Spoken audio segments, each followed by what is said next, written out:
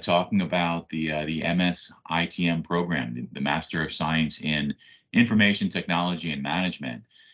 And this webinar is a little bit special in that we're going to focus on course registration, so registering for classes for the fall semester.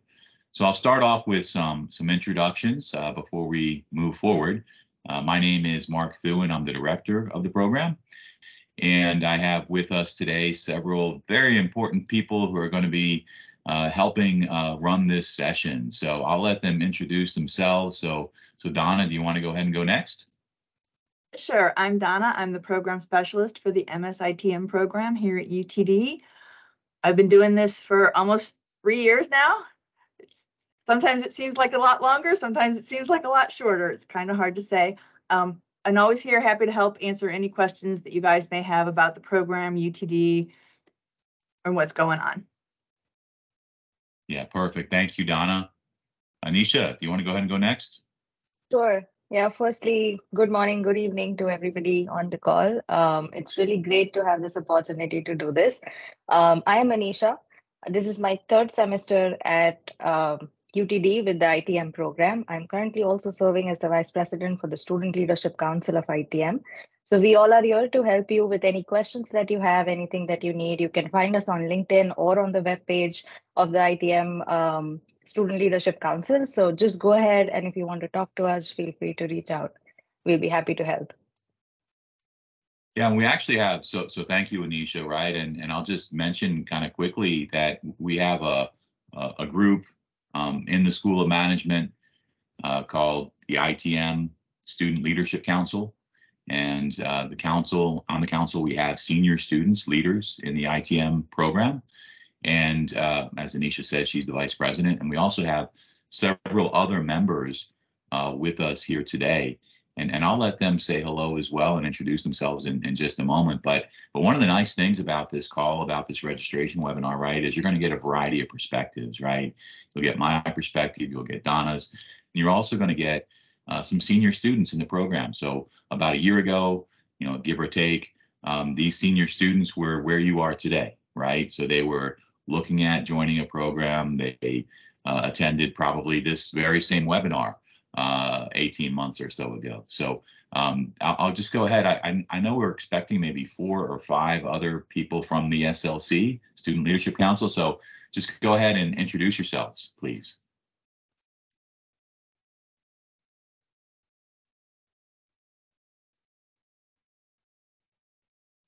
I think Aramita, you can start. Okay, hi, good morning and good evening, everyone. So yeah, my name is Aramita and I am currently doing my MS in ITM, and this is my second last semester here, and we are very happy to help all the prospective students because personally I got so much help from this SLC when I was a prospective student. So yeah, good to see you all.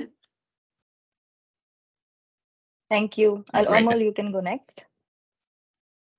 Hello, everyone. Good morning, good evening, greetings to everyone out there. I'm Amol Pise. This is my second term at the UTD Enter ITM program. This is my first term with the Student Leadership Council as well. And as my colleagues Aramita and all spoke, like we also were at the same position as you are, having lots of questions, and we are happy to help you here. Feel free to reach out to us, email us, maybe on LinkedIn and all the other social media. We're happy to help you. Thanks.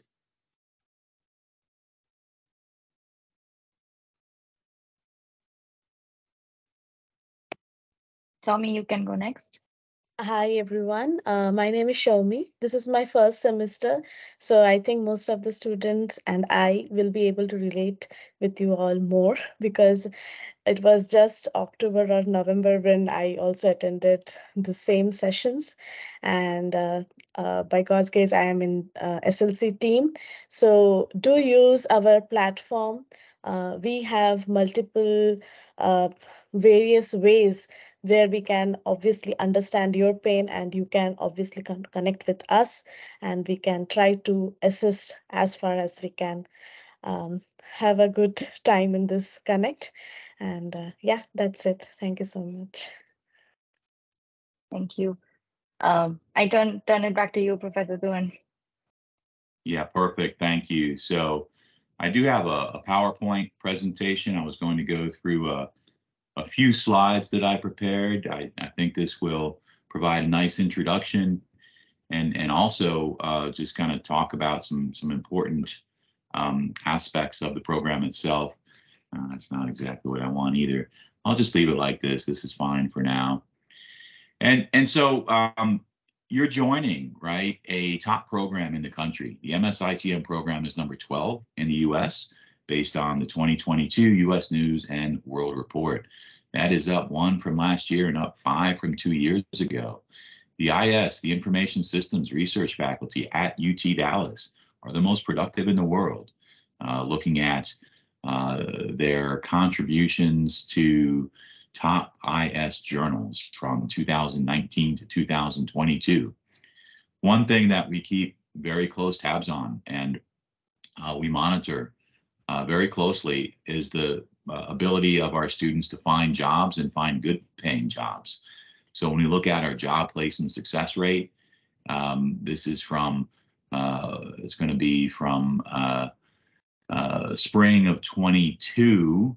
We had an 80% placement rate within 3 months of graduation. So that means 80% of our students had a full-time job within 3 months of graduation, right? And the max salary of a student from that class was $242,000, and then the average first-year compensation was just under $100,000, right? And so this is, you know, as a graduate program in a business school, most of our students are enrolled in order to advance their career and or, you know, get a great job. And we recognize that, right? And so we, the things we do in the program, the courses we have in the program, the structure of the program is such that it's aligned very closely with the needs of industry, right? And that this is evidence that shows just how good we're doing at preparing our students for the job market. All right.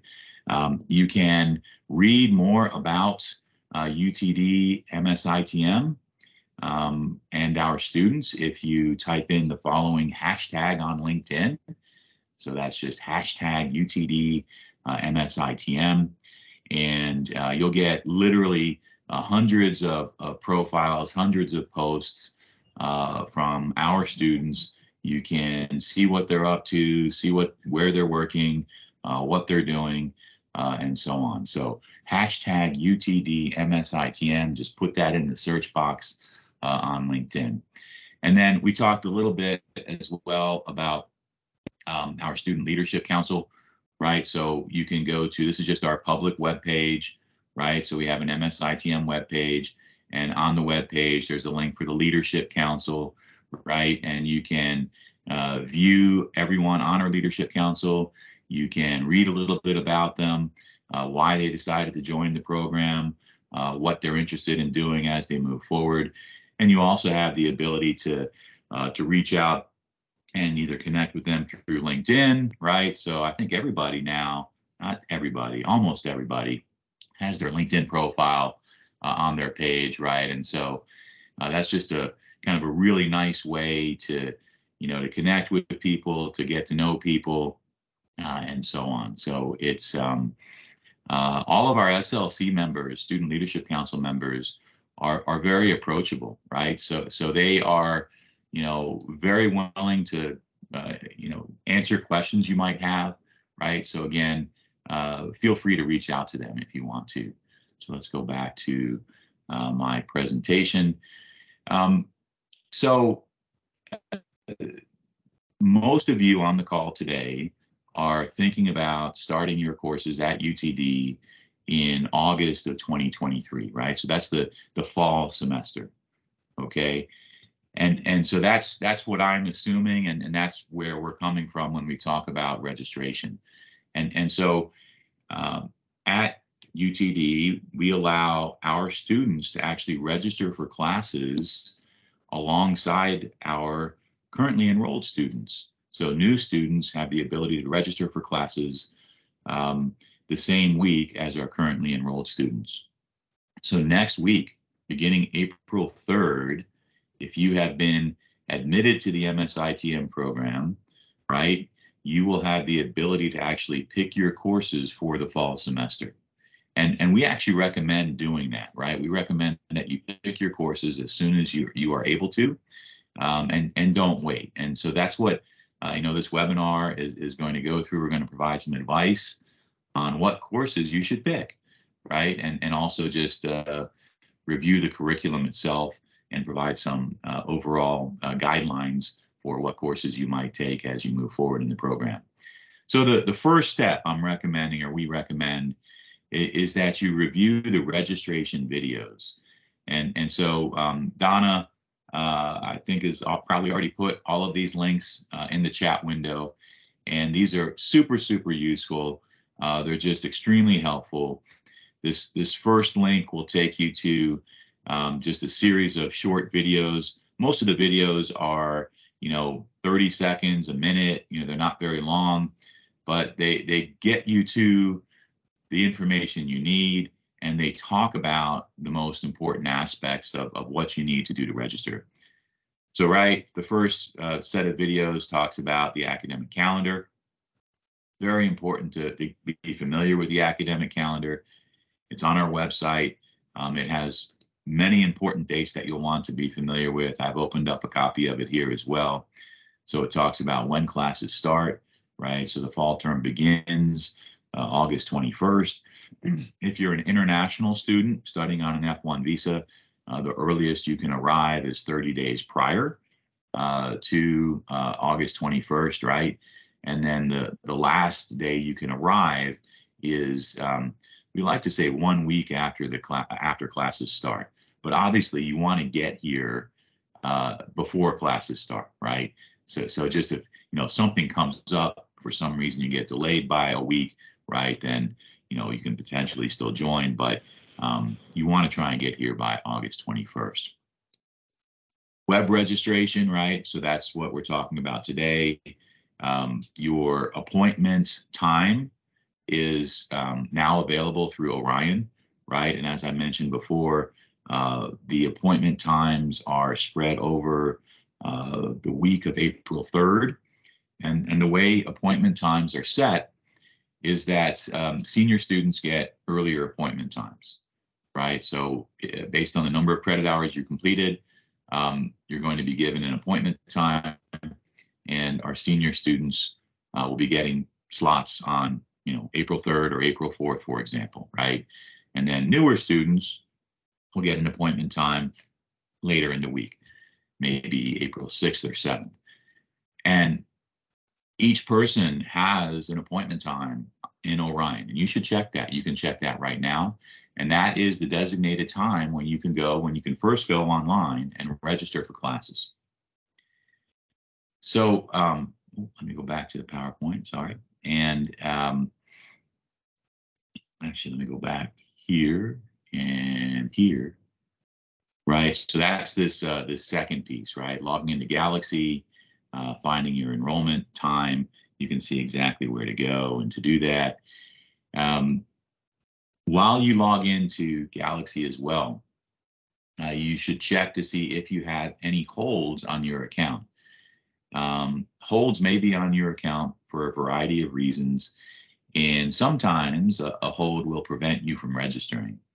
As new students for this next week, we should have removed all of your holds, right? If you still have a hold, let us know. We can help you get that resolved so that you can register for classes. The hold, if it's on there, will just be temporarily removed to let you register for classes. And then after it's removed, it'll be added back, and you'll have to actually address whatever that hold might be. A hold could be something like a TB test, right? Making sure that you have a TB test on file and that you're negative for TB, right? That's an example of a hold is when we don't have the TB test results yet for you, right? We'll put a hold on your account, and that hold will prevent you from registering for classes in the future. Again, for this period of time, for next week, you will be able to register. All right. Update your degree plan, research your courses and course lookup. Again, short videos, about a minute or each. This is your step number one, right? Is to go through all the videos you see listed here and so on, okay? This is kind of getting at the how-to, the mechanics side of things, right? So how to log into our systems, how to navigate the different screens in our systems, right? How to find the information you need in order to register, okay? So, okay, so that's this first link here. The second item I wanted to just briefly mention, it's a very useful link, and Donna, if you could put that in the chat window as well. It's called Coursebook, and just this URL at the top is very helpful. It's a publicly available URL, coursebook.utdallas.edu, and if you open it up, it's going to take you to a kind of a Google-like search interface of our schedule. And so here, if I just click on class search at the top, right, do a search on MIS for fall 2023, it's going to give me all of the MIS classes for us for fall 2023. And so this list is live, right? And so this list is showing us every class that we're offering this upcoming fall. So beginning in August, these classes will be taught. And so this is just kind of a quick way for you to look at the courses we're offering and when they're being offered. The official system for registering for classes is going to be Orion, and you're going to get to it through Galaxy. Okay, so that's a separate system. When you actually want to register for classes, you're going to have to go through Orion, but this is kind of a nice, quick interface to kind of see everything at a glance and browse everything at a glance, right? So you can see, okay, we have a systems analysis and project management class. MIS 6308 is the course number, right? It has a 0W1 suffix. Anytime you see a W in the suffix, it means it's an asynchronous online class, right? So it has no meeting room in this particular case. That means it's online, right? You see the description of the class as well. The syllabus, if it's been posted, will show up on the syllabus tab, textbooks, evaluation, right? Instructor CV will also show up here as well. Okay. So I guess classroom courses that are offered in the classroom have a meeting time and meeting location. So this one is same class, MIS 6308. It's offered Mondays and Wednesdays from 8:30 a.m. to 9:45 p.m. And it's going to be taught in JSOM, the Jindal School of Management building. 2.106 is the room number. Okay. So again, you can actually see a little map of where the room is located in JSOM. So it's going to be the second floor, and it's this room that's highlighted in yellow. And so you can scroll down this list and see all the different sections we're offering, and we have a total of 96 sections on our fall schedule so far, right? So things like BA with R, Agile Project Management, Supply Chain Software, CRM with Salesforce, just on and on and on, right? And so this is, again, a really nice way to browse the schedule. You can get to the same information in Orion, but it's a little bit slower to navigate and to browse. And there's also some additional information here. So let me ask some of our SLC members. So how do you use Coursebook? So does someone want to talk about what's your just one of your favorite features, or what you do with Coursebook, or how you might use Coursebook? Yeah, maybe I can go with that. I've been using Coursebook for myself, and then also suggesting it to students who come for advice or who want to look at what is available for this semester. So definitely it's very easy to use. It's very convenient. If you look at the catalog, know the number, you can search it with that. If you know the faculty name, you can search it with that. If you have something in mind about the course, you can search it with the name. So it's super easy. Also, you can find the instructor CV. That way you can go on LinkedIn, check details on the instructor if you want to. You have the class details like Professor mentioned, so that's really helpful. Sometimes you might not find the syllabus for your specific semester. The recommendation would be just go to the previous semester and check the syllabus. It won't change a whole lot, but you'll still get an idea of what's taught for the course. So that's extremely helpful. Yeah, so that's right. That's a good point, right? All I did was change to this current semester, right? And when you change to the current semester, you will be able to see the syllabus for the course. And you know, syllabi do get updated every semester, but you know, a lot of times the changes and updates are fairly minor. So there's a good chance the fall 23 syllabus will be very similar to, you know, the spring 23. Again, it depends. Sometimes there are major updates to classes. Sometimes there aren't, and so it just kind of depends. But again, this is a, you know, a good resource, good place to go look. And you know, as Anisha said, you can also view the CVs, the resumes of all of our faculty as well. Okay, the academic calendar, very important link as well. I already have opened it up and talked about a couple of items listed here, right? So it has the date when classes start, the date when classes finish, final exam period, the last day of the semester, any periods of time when the university is closed. So here we're closed for Labor Day and Thanksgiving, and there is no winter break. Very useful, very important to get to know the academic calendar. You know, it usually has a page 2, but this time I'm not seeing my page 2. Page 2 of the academic calendar usually has information about payment and information from the bursar about payment. So those details may not be available yet for fall, which is why they haven't been posted, but they are available. It's not available yet for fall. They should be posting it within the next month or so, is the information we were given at the other webinar from the Graduate Dean's Office on Advising. So the second page will be posted for fall, just not quite yet. All right, perfect, right? So it's going to have important information as well. So you'll want to make sure you take a look at it, and it's just, you know, part of the academic calendar document. So let's go ahead and continue on, and you know, again, some important dates. The schedule for fall is live now. You can actually take a look at it and browse it to see what's being offered and when it's being offered. Registration begins the week of April 3rd. So that's this upcoming Monday, right? Registration will open up, and you have a specific registration appointment, and it's going to be for some time during the week of April 3rd, right? And that's the earliest you can register for classes. And we recommend everyone register for classes as soon as you can. So as soon as your registration appointment goes, you know, becomes active, that's when you should register for classes. And you can get to your registration appointment in Orion, right? That was one of the videos we saw earlier. All right. Just want to give a kind of a shout out and an announcement.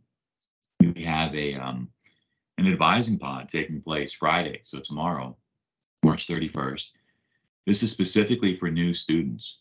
And this is in addition to the event we're having today, right? So this particular advising pod is a chance to maybe ask some additional questions in more detail to someone and get some advice about you specifically and what classes you might want to take.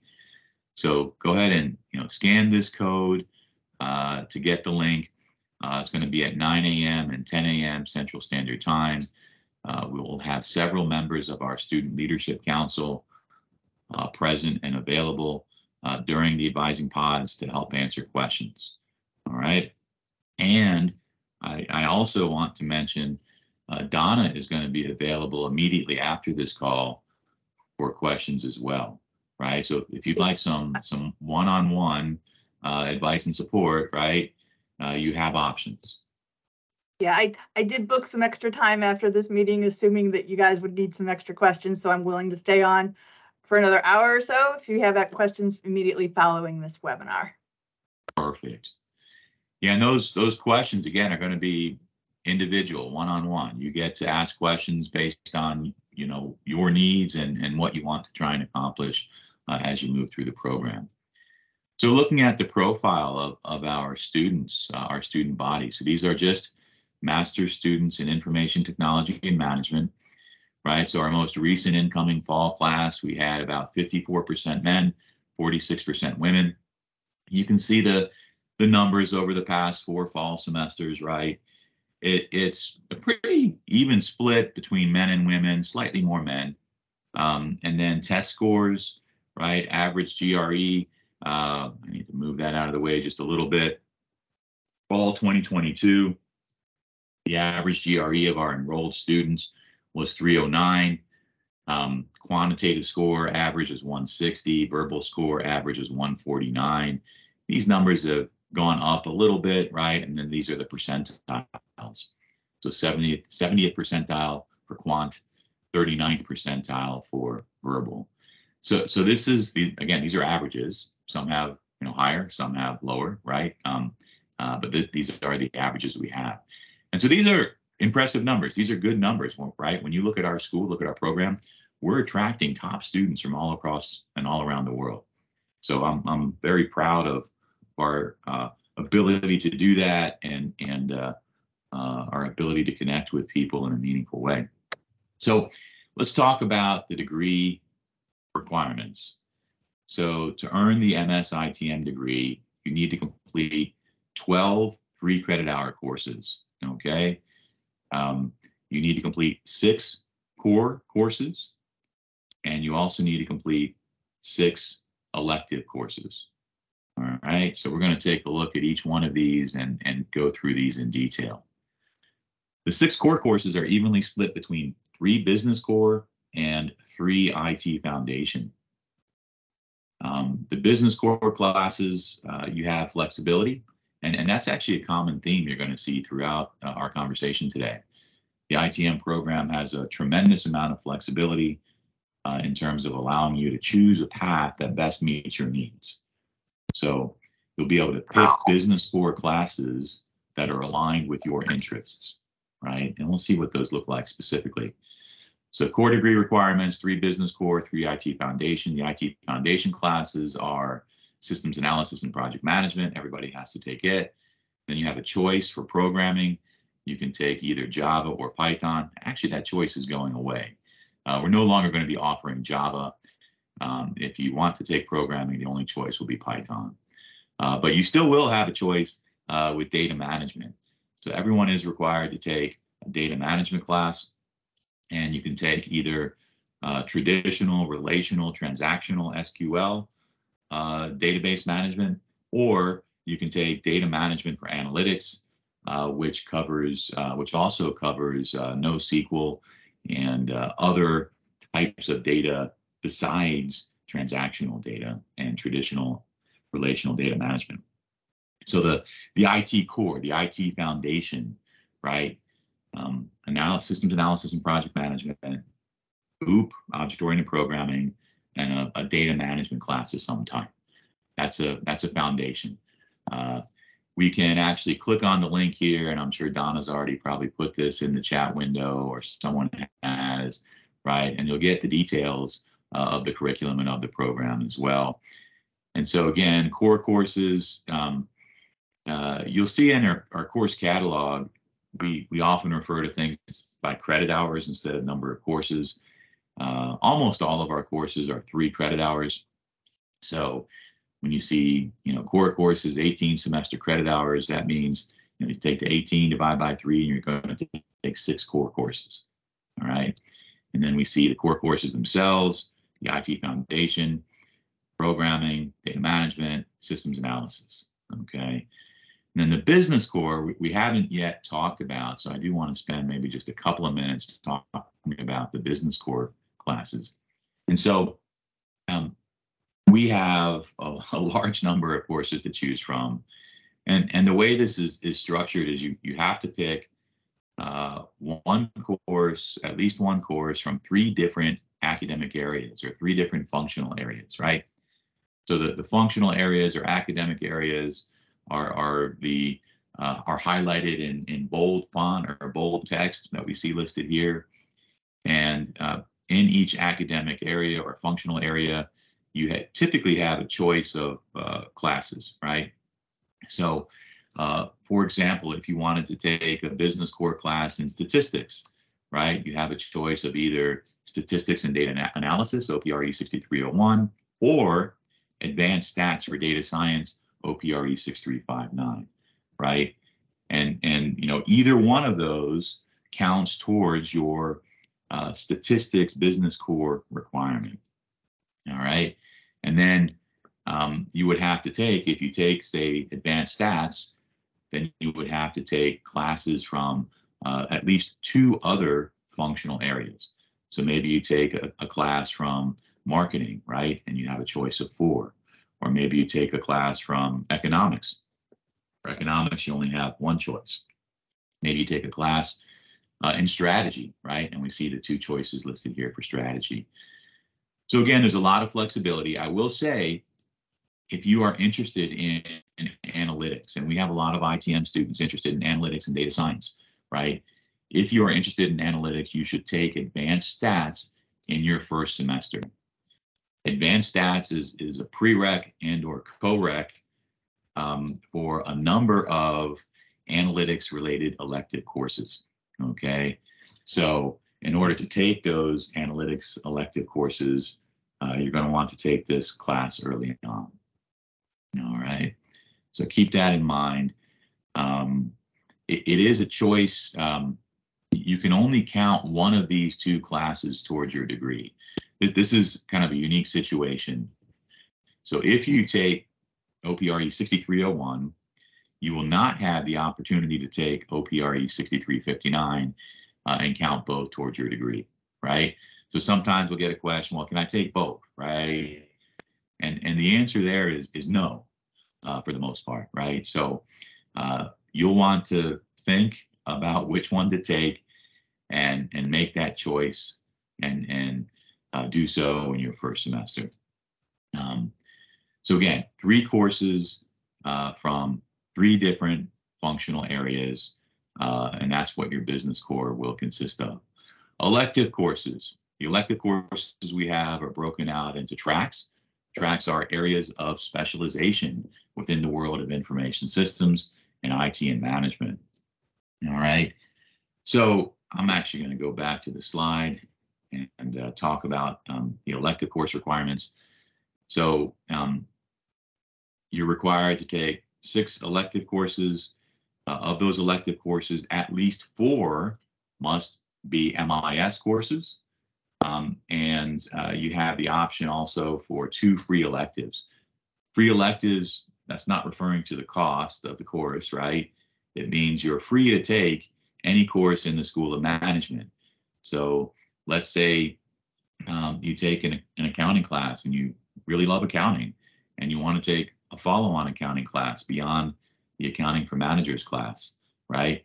You can do so and count it as an elective towards your degree. Specifically, it's going to count as a free elective. You know, maybe you love entrepreneurship. After taking the introductory class on innovation and entrepreneurship, you want to take an elective, an additional elective, right? You can do so. And so everyone gets up to 2 free electives. And free electives, by the way, can also be additional MIS courses. So maybe you just want to, you know, go deep into a specific area in the ITM degree. That's okay as well. All right, so this is a slide of our business core classes. So again, you must take 3 classes, at least 3 classes total, and they must be taken from 3 different areas. The areas are highlighted in, you know, they have the bold text. All right. IT Foundation, we already went through this. Programming, data management, systems analysis. I will mention, if you have an undergraduate degree in computer science, or as an undergraduate student, you completed programming and/or data management, you have the ability to waive programming and/or data management. The way to waive a class is to fill out a form and provide us a copy of your undergraduate transcript. For the course waiver to be approved, you must have a B or better in the class, and it must have been taken within the past 6 years. Okay. When you waive a class, you're not getting course credit for it, but what you are allowed to do is replace that course with a different or higher level elective of your choosing, right? So maybe you took programming in Python in college and as an undergraduate, right?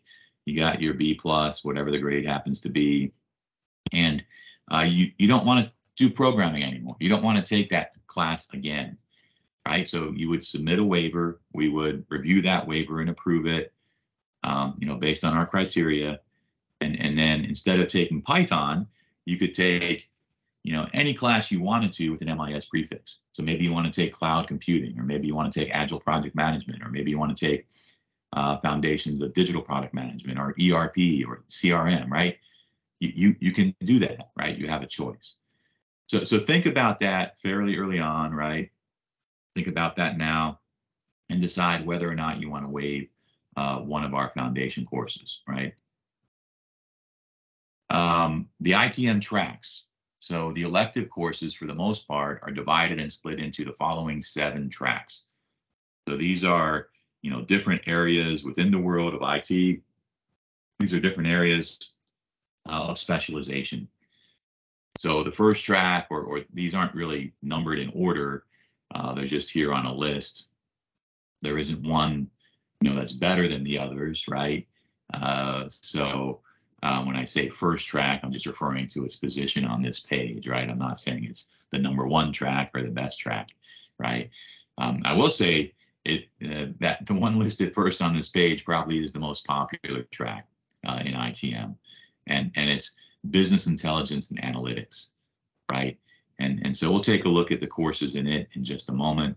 But these 7 items listed on this page represent opportunities to specialize. So maybe you love cybersecurity and you want to go deep in cybersecurity, right? We have a track in cybersecurity management that allows you to do that. Maybe you want to focus on SAP. You've been working with SAP all your life, right? We have a track on enterprise systems that will help you do that. We also have tracks on IT consulting and services management, healthcare systems, digital product management, and cloud computing. So looking at one of our tracks, right? So this is the analytics track. Each item you see listed here is a semester-long course, is a 3 credit hour semester-long course, right?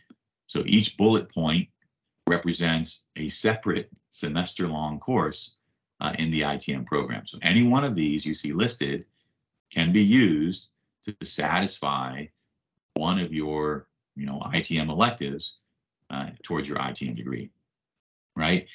We are bigger than many programs, and our size is an advantage in many ways, in that we're able to offer just a very impressive number of electives, and also offer electives in a wide variety of areas, right? So, you only have 6 elective courses. It's actually not possible for you to take each and every one of our electives in the analytics track, right? If you waive 2 foundation classes, you could take up to 8, but again, that's only about half of the courses we offer in the analytics track. So you get to pick and choose. Again, maybe you love SAS or R, right? Maybe you want to work on being a data engineer. So you might take data warehousing, big data, advanced big data, right? And cloud computing. That's on a separate page. But anyway, you have flexibility. You have a choice here. All right. Cybersecurity. We have 5 different courses that are offered. Digital product management. This is one of our newer tracks. I'm very excited about it. It's We're one of the few schools in the country that are offering a track in product management. So if you're interested in being a product owner or a product manager, right, this track in particular is designed to help those that want to do that and want to launch their career in it, right? So data viz, user experience design, agile project management, foundations of product management, so on and so forth. Again, these are each semester-long classes, 3 credit-hour semester-long classes. Enterprise systems. We are an SAP University Alliance member and have been so for the past 20 years or so. And what that means is in each one of the classes for SAP, you'll have a chance to work hands-on with the SAP software, right? So when you take supply chain software with SAP, you're going to be working with the materials management module in SAP, for example, right? IT consulting, again, you see the courses in this track. Each bullet point is a semester-long course. Healthcare systems, same idea. I know I'm going pretty fast through that, but there is a link to the website which has all that information. And, you know, all right, so this is where I get to my kind of the advice section on what to do and what courses to take. And you should begin with the end in mind, right? So identify your target career path. You know, if you know you want to be a data analyst, great. If you know you want to work with SAP, great. I love it, right? That's going to help you decide what courses you want to take as you move forward in the program, right? If you know you want to work in cybersecurity, fantastic, right? That's your targeted career path. So the tracks, for the most part, are associated with different career paths. You have the option, you have the flexibility to be a specialist or to be more of a generalist. And what I mean by that is, you know, as a student, as you move through the program, you can take all of your electives in a single track and specialize, right? Or, you know, maybe you want to be more of a generalist. So for consultants, it's often very useful to have a little bit of breadth of knowledge. So maybe you take one elective from, you know, 6 different tracks, right? And that's okay. You can do that. Tracks are not required. You're not required to complete a certain number of classes in a track. You also have the option maybe to specialize in 2 tracks. So maybe you want to specialize in, you know, analytics and cybersecurity. All right, you can do that, right? The option is yours. All right, so your first semester, if you plan, you have a choice. Your first choice is how many courses do you want to take? Do you want to take 3 courses or 4 courses? All right, so that's 9 credit hours or 12 credit hours. If you plan, and I'll say this, about 60% of our new students take 3 courses, 40% take 4 courses in their first semester. All right, so that's 9 or 12 credit hours. Your first semester, if you plan to take 3, I recommend taking a business core class, right? So most likely statistics or advanced statistics, right? I think that's a very good choice for just about everybody. I also recommend taking with that one business core and IT foundation. If you're new to the world of IT and management, I recommend taking data management first, either data management for analytics or data management, just database management systems, right? Either one of those are fine. And then for your third class, right, you'll take an MIS elective from a track in your area of interest. So if it's product management, boom, take a track in product management, or take a course in the product management track. If it's cyber, if it's, you know, healthcare, if it's SAP, if it's, right, analytics, whatever the case might be, you know, take an elective course in that track. All right. And then in your first semester, we require everyone to take a 1 credit hour professional development course. So I'm not counting that as part of the 3 or the 4. It's a 1 credit hour course. It'll only last half a semester. It meets about, I don't know, 7 times for about 2 hours at a time. And this professional development class is entirely focused on helping you get connected with and plugged into the U.S. job market, and to help prepare you to find a good internship and to find a good job when you graduate. Okay, so it's I think one of the most important classes you're going to take in your career, in your time here at UTD. It's every country's job market, every city's job market is unique, and being prepared to effectively look for and find internships and jobs is very, very useful and helpful. If you plan to take 4 courses your first semester, it's actually 5, right? So it's the 1 credit hour professional development plus 4 other courses. I recommend 1 business core, 1 IT foundation, and 2 MIS electives. Okay, so this is a pretty straightforward approach, and this is something you can do every semester, right? 1 business core, 1 IT foundation, and 1 or 2 elective courses. All right. Let's actually open it up for some questions. I've been talking a long time, and so let's see what questions you have. They've been asking questions. They've been asking questions. That's good. All right. So, they didn't wait. They've been asking questions. 2 things that have come up a lot that I think we should just address so you guys can stop asking. Yes, you can register for classes without having your I-20. So if your I-20 is in process, you don't have that yet, and your enrollment date comes up, yes, you can register before you have that document. The other one is scholarship decisions. Scholarship decisions are made on a rolling basis. If you applied for a scholarship months ago and you haven't heard anything yet, then it's highly likely that you weren't competitive with that group and you may not be receiving one. Final decisions on those are usually made by early July. But once again, if you've been waiting a long time, there's a very good chance that you were not competitive enough for that. So you may want to consider your other options on that. But they do those on a rolling basis as they come in. So that's where we see it on scholarships. One other comment about scholarships, right? And it is competitive, and scholarship recipients typically have a GRE, and it varies, right? But they typically have a GRE of 315, 16, 17, 18, right?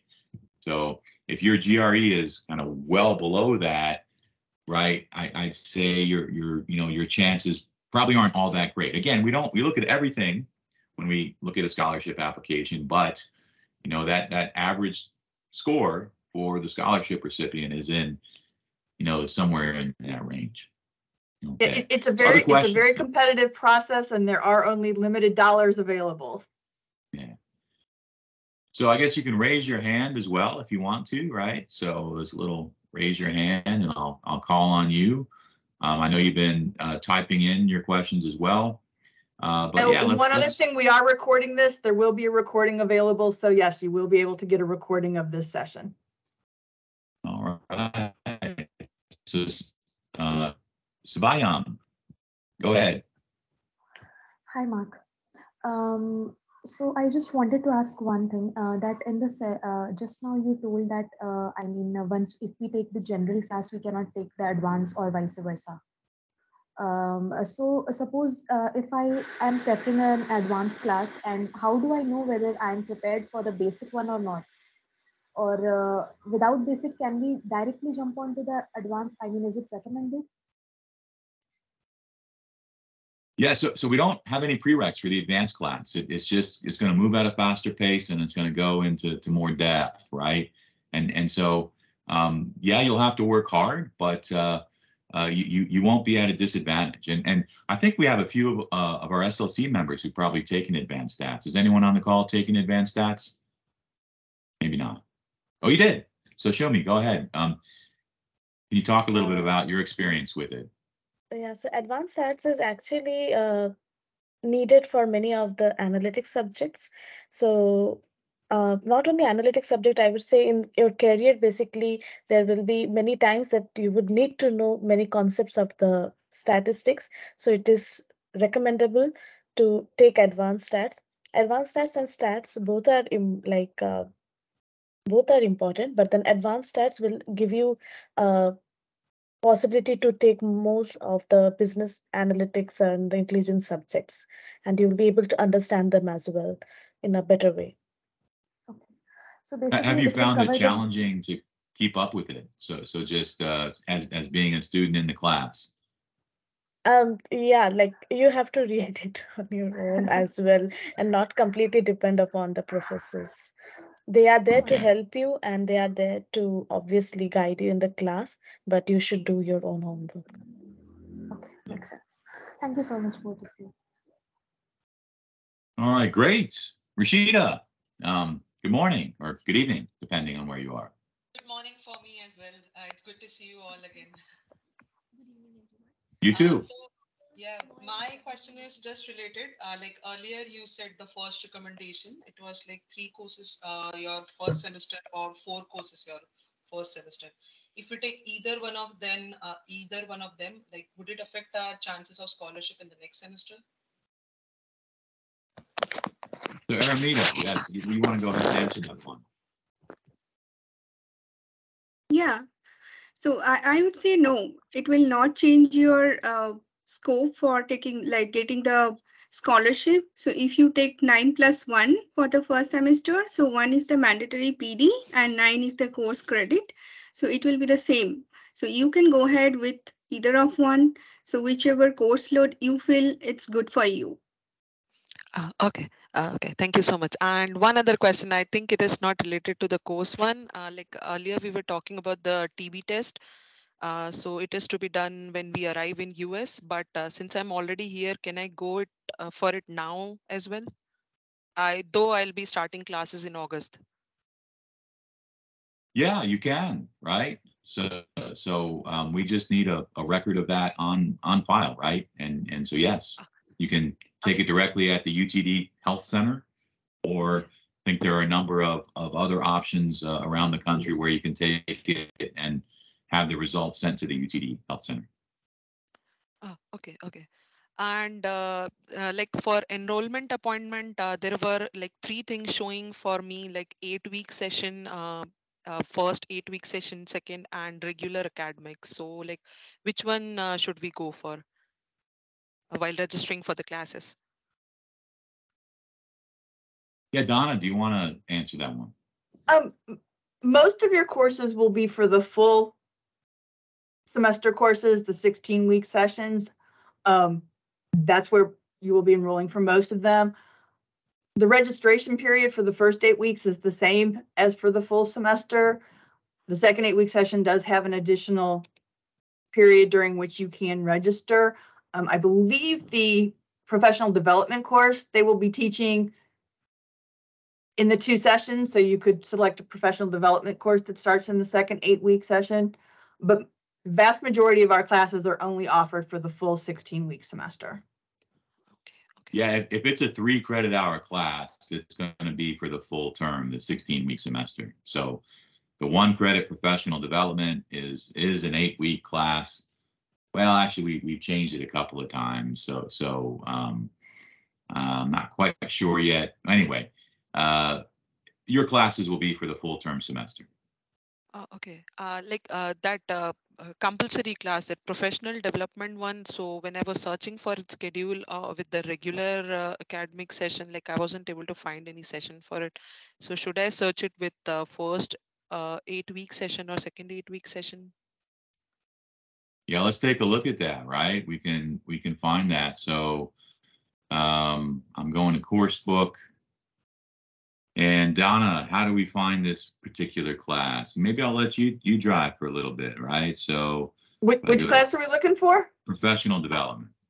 MAS 6100? Yeah. There we go. Let's see here. Sometimes, there we go. That's our internship class. I feel it is 6102, MIS 6102. It's MIS. Yes. MAS 6102. They have a whole lot of sessions out there. There are. There we go. Okay, I need to search here then. Yeah, and I'll give you the kind of the shorthand way to look at these as well. So the suffix here, yeah, thank you for that. So the course number is MAS 6102, right? And these are all the different times when professional development is offered.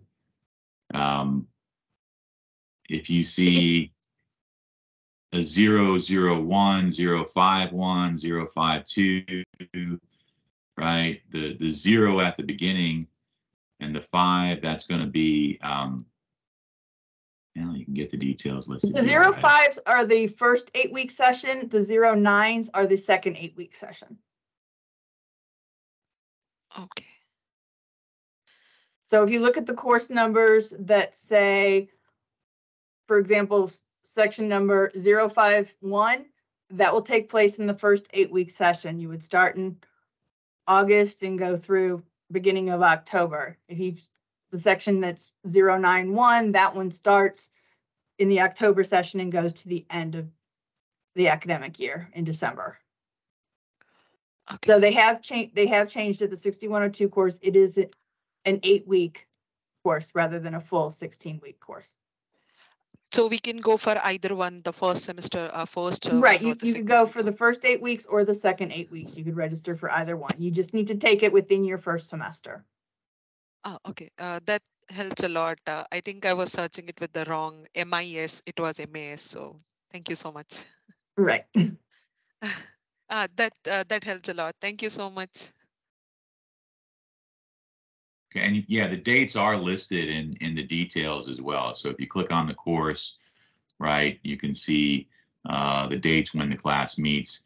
So this class will finish by October 14th. So that's the first 8 weeks. And as Donna mentioned, the suffix here. So after the period, right? There's a way to interpret that as well. All right. So next question. So Sai Krishna, good morning. Hey, good morning. So I have a question can you hear me? Yes. Yeah. Okay.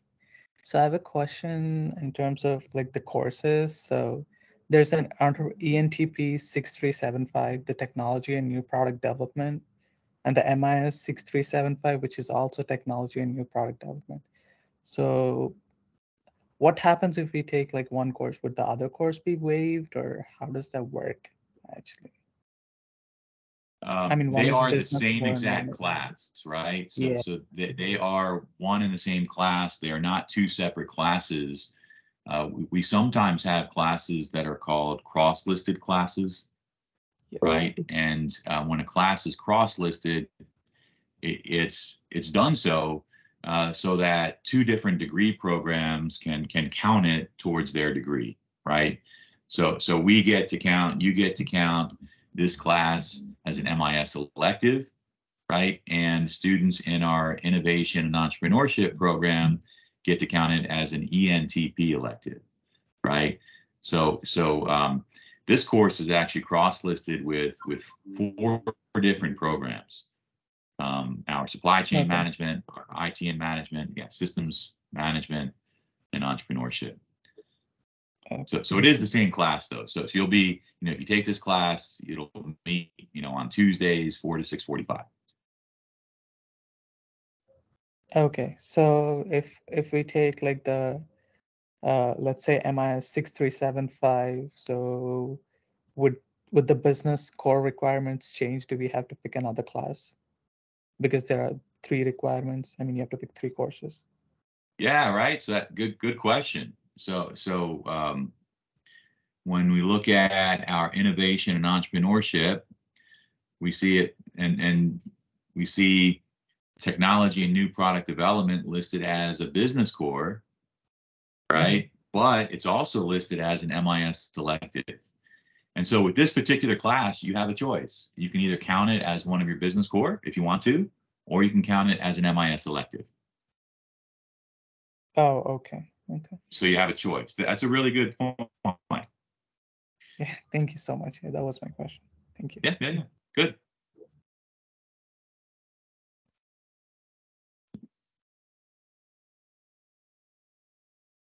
All right.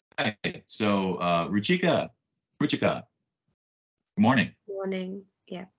So there is this link that I just sent in the chat. There's a page on the website which states that F&J visa holders can start enrolling into classes only after having attended the in-person orientation in August. So does that mean that we won't be allowed to register for courses, the one that opens up on April 3rd? No, that's not accurate. What that website you're looking at, that's just not accurate. You will be able to register beginning the week of April 3rd. Okay. So we started doing things differently maybe 3 years ago. And so it looks like we haven't updated all of our websites yet. Understood. Thank you. Yeah. Yeah, that's an older page, right? It's talking about summer 2020. So yeah. So anyway, that's not accurate. You'll be able to register next week. Thank you. Yeah. So Denise, good morning. Yeah, hi, good morning, Mark. So for the registration of the courses, will each one of us get a separate time slot, or it will be simultaneously for everyone? Like we can go to the Orient portal and register for the classes. So Anisha, maybe I'll let you answer that. So I think every student's given a 15-minute registration time. I'm going to mute everybody, and please unmute yourself, Anisha, and maybe you can answer that question as Yes. well. Yeah. Yeah, it is 15 minutes, and like Professor said, it starts with senior students. So people in the last semester, approaching their last semester, will get the first chance to register, and then there are 15-minute slots allotted to everybody. So you being first semester, you probably will be somewhere around later in the week of April 3rd. So look out for that date on your Galaxy portal under Orion, under enrollment appointment, and you should see the date and time exactly there. And it's not that you have to enroll that time, but it starts after that. So anytime after that time and date, you should be able to enroll. Does that help? Okay, so yeah, so date and time will be updated by when in the coming week, or It is already It's there now. updated. So yeah. Yeah. Log in. Like do it like right now, right? So you can find sure. it. Yeah. Yeah, And and let us like know if you can after the find it. Yeah. yeah, sure, I'll check on that. And like after the registration, do I need to pay the fees now, or I can pay once I arrive, or how it is planned? So with that, yeah, you can go ahead, go ahead. Professor. Go ahead. No, go ahead. Yeah. No, I was just saying, so that will also be updated on your Orion portal. So once you log in under payment, you can see what the due date for fees would be. The fees are updated after you choose all your courses and they are finalized. So depending on the courses you take, how many courses you take, your fees will be updated there with the due date. So once you start seeing that, you will be able to know what exact amount it is and when you need to pay it. Okay, thank you. That was quite helpful. Thank you so much. Yeah. All right. Hope Yeah, to great. see you all in 423. Yeah, me too. Yeah. And thanks for the question. All right, so Patablanda, you're up next. Yeah, good morning.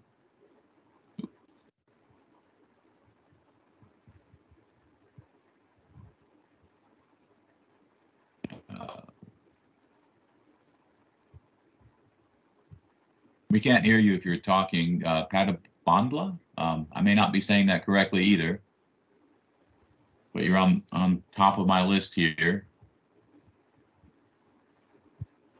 Let's go ahead and move on then. So Rishita, good morning. Actually, I have a small doubt related to my scholarship.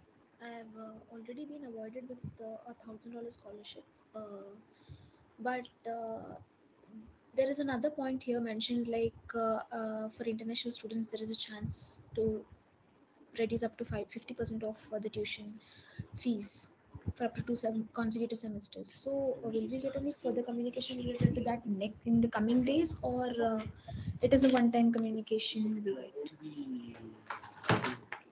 I couldn't quite hear the second part of your question. I understand you received a scholarship. Congratulations, that's great. And you know, it does qualify you for Texas resident tuition rates. So that is about half of the non-resident rates, and you get it for 2 semesters, so the fall and the spring semesters. Is the communication related to that will be like when we'll be able to get the remaining part? Do we have to do something about it, like to maintain constant credit hours and etc.? So if you receive the scholarship in your award letter, it tells you exactly what the requirements are to continue to receive it. So and also what you need to do in order to accept it. So just read that email closely and make sure you follow the rules listed in it. You know, in general, once you get the scholarship, like I said, it's going to be good for your first 2 semesters, right? There aren't really strings attached to it. You get it for 2 semesters. But again, you have to follow the rules. There might be somewhere you have to click to go accept it. Maybe 1 or 2 other things you have to do as well. Yeah, I already accepted the scholarship, but it was only related to that $1,000. Well, but in the letter, what is it? It also mentions the Texas resident tuition, right? It is mentioned like the scholarship also provides you with in-state tuition rate, which can reduce your tuition by 50%. Other than that, I cannot find anything related to the award. When will we able to get the award part? It shows up. It shows up on your account. So when you register for classes and your tuition bill gets generated, it'll get generated right the proper way based on your scholarship. Yeah. Okay. Thank you. So there's no other communication or anything, right? So that's it says it right there.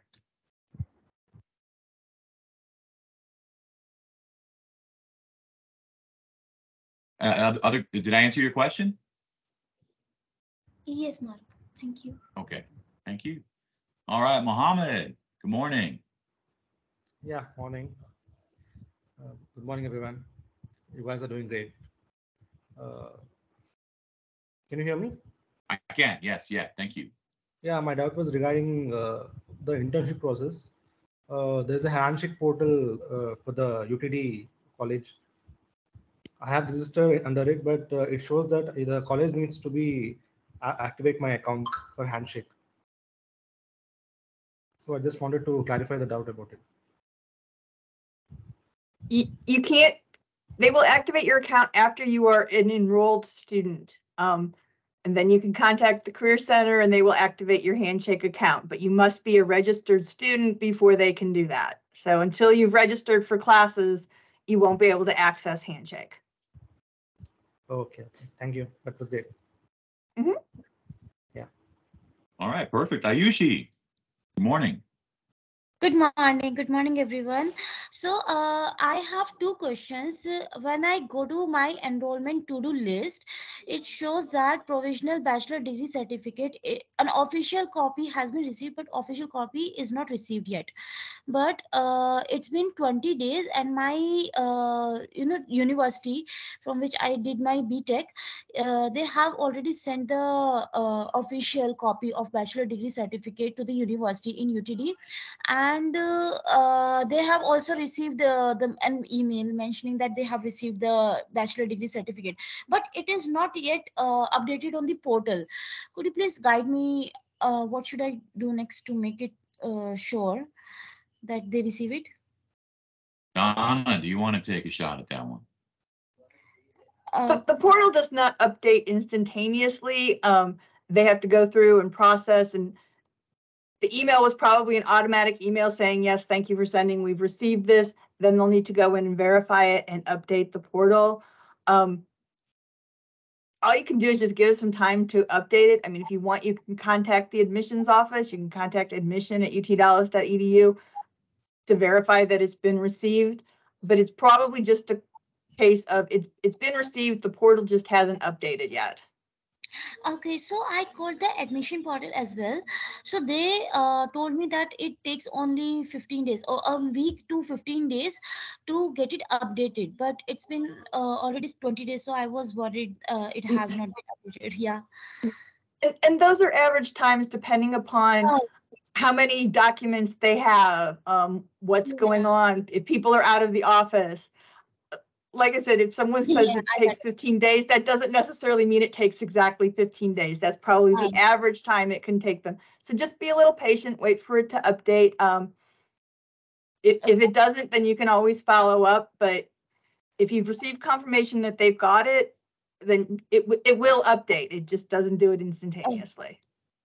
I need to be patient. Okay. There is one more thing I want to ask is that I went to manage my class portal and I can see appointment begins April 6, 2023, 1:45 p.m. So does that mean I got this slot to register for classes, right? You will be able to register after that date and time. Okay. So you After don't April 6, you don't necessarily have to go on at exactly that time. It's not an appointment where you have to do it then. Any time after that, you will be able to register. Okay. Okay. Thank you so much. I'm so excited to join you today. Thank you so Well, much. welcome. Yeah. Just to add there, that is CST time. So just in case you're looking for doing it as soon as it opens, just make sure you block your calendar according to the CST time zone. Yeah, I make sure of it. I am already in Dallas, so that should not be a problem for me. Yeah. Thank you. Excellent. Yeah, so we have time for maybe one more question. So Sai Grandi, do you want to go ahead and ask a question? Good morning. Yes, hi, Mark. Good morning, all. So, Mark, my question is similar to the previous one, but it's regarding the scholarship. So, I have applied for the scholarship on 2nd of this month, but and I have also, updated my GRE scores in the ETS portal. I have reported there itself, but I'm still getting mails that the score is not being reported for the JSOM scholarship. I have sent a couple of emails, but I did not get any response. I just got a generic response from the scholarship team. So could you help me with that? So you sent a new score, right, to UT Dallas? No, I mean my original one. I sent it on the 2nd of this month, but it's been more than like 3 weeks. So and it's not updating on the scholarship portal. Is it saying your GRE score is missing, or what? Yes, What's the? yes, yes. It's showing me that the GRE score is missing, and also I'm getting mails that I have to, submit my GRE score and all of that. So so Donna, I think you have probably the email address for this, right? So it's JSOM Grad Scholarships. And Yeah, did you try sending an email? If you've already sent them an email, sending multiple emails on the same subject doesn't help. Okay, they answer them in the order they come in, and they will get back to you. And it's possible if you've submitted the scores, they just need to go out and get them. And just the stuff isn't instantaneous. We have over 10,000 students in JSOM, so sometimes things take a little bit of time, and I know that it's frustrating. But if you've already emailed them, you will just need to wait for them to have a response. We don't have access to the scholarship portal. We don't have access to that information. So you'll just need to wait for the scholarship team to get back to you and for the portal to update. All right. I mean, I have sent a mail like maybe like 10 days back. So that's why I'm reaching out, like, asking the question here. Right. So depending on go ahead. Yeah. So did they respond to your email? No. Actually, it was like some sort of a generic template. I mean, it's not a personalized one. It's saying that you'll get admission soon. Be patient or something like that. All right. So yeah, I would just like Donna said, if they said please wait, then you should wait. If you asked a specific question, do you have my GRE test score? And they said, please be patient. We'll let you know if it's missing or something like that, right? then I would just follow what they say, right? And the test scores do take a little while to update. Okay, sure. I'll be patient then. Thank you, guys. Yeah, but there also, there is a kind of a balance here, right? So if you don't get a response, I would say, you said March 2nd or beginning of this month, right? Yes. After a month, I would follow up, right? So April 2nd, next week, I would follow up. Sure. Okay. Yeah, I'll do that. Yeah, Mark. Yeah. Thank you so much, Mark. Thank you, Donna. Thank you. All right. So for those that we didn't have time to get to, right, I apologize. But we will have, Donna will be available for the next 45 minutes or so if you have additional questions. And I am going to put up the advising pod, right? So we have an advising pod for brand new students. It's tomorrow morning, 9 a.m. and 10 a.m. Okay. So, take a screenshot of this, take a picture of this, whatever, so you can get the link. It's going to be a really kind of useful event to get some additional questions answered about the tracks and the courses and the program overall. I'll just close by saying, thank you for taking the time to be with us this morning. And thank you, Donna, and thank you for the members of our SLC for being here this morning as well. I think the more time you spend being around UT Dallas and the ITM program, obviously the more you're going to know about it, but also the more impressed you'll be, right? I love this program. I think we have the best program in the country. We are, number 12 in the country, and our students have just tremendous success when they graduate. And to me, that's really the sign of us and the program doing a good job, is when our students are able to go on, graduate, move into the workforce, get good jobs, advance their careers. So I hope to see you on campus in the fall. Look forward to seeing each and every one of you in person in the fall. And if you have questions, you can reach out to us as well. I think Donna usually put the contact details in the chat window as well. So again, I put them all out there, so. Perfect. Yeah, again, thanks everyone, and hope you have a good rest of the day. Talk to you later. Thank you. Thank you all.